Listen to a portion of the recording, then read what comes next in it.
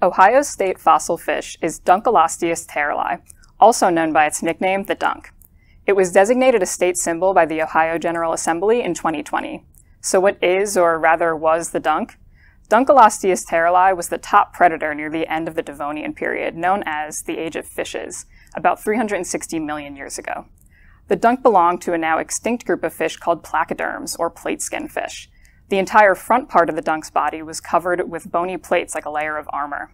The largest dunks were longer and heavier than any living great white sharks, estimated up to 29 feet long and weighing up to 8,800 pounds. Here's a cast of a lower jaw fossil from a large adult dunk. The dunk cruised the surface of the sea that once covered Ohio. It had a strong, fast bite and might have eaten other placoderms, early sharks, and bony fish, among other marine animals. Instead of teeth, the dunk's jaws contained sharpened, exposed bone that enabled it to slice through its prey. This brings us to how we know about the dunk today, even though it hasn't lived for millions of years. When a dunk died, its body eventually sank to the bottom of the sea, where it was buried in soft black mud. Over millions of years, this mud solidified to form a rock called shale.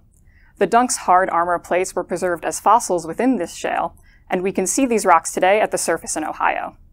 Many of the world's best dunk fossils were collected in northern Ohio from layers of black shale that geologists call the Cleveland Shale. You can see Dunkleosteus fossils on display at the Cleveland Museum of Natural History and learn more about our state fossil fish by visiting OhioDNR.gov and searching dunk.